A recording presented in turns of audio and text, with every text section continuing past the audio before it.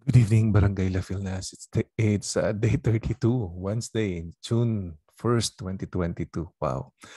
James chapter 5, verse 13. Is anyone among you in trouble? Let them pray. Is anyone, is anyone happy? Let them sing songs of praise. Scripture insights.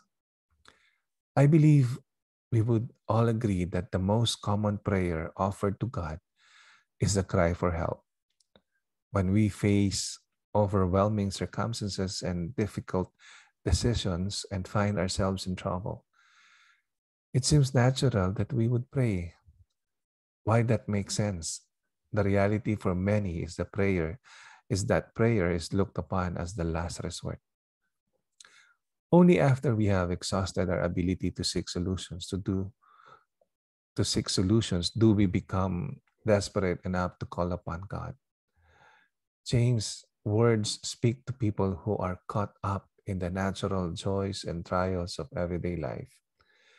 People who recognize that apart from Jesus, we cannot do nothing, or we can do nothing. I'm sorry. John 15:5. Life's trials and joys are a wonderful invitation to develop a life of total dependence on God as we make the journey. Struggling with anything in life, pray. Celebrating good things, pray.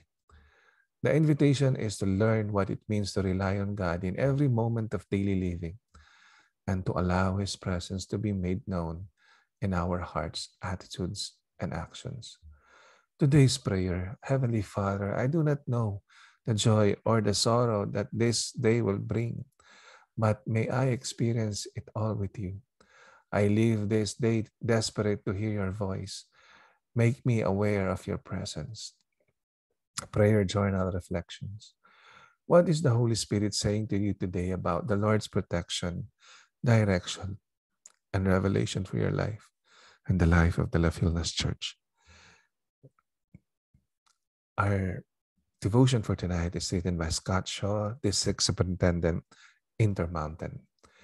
Thank you very much. God bless you, Barangay LaFilNAZ. We'll see you tomorrow.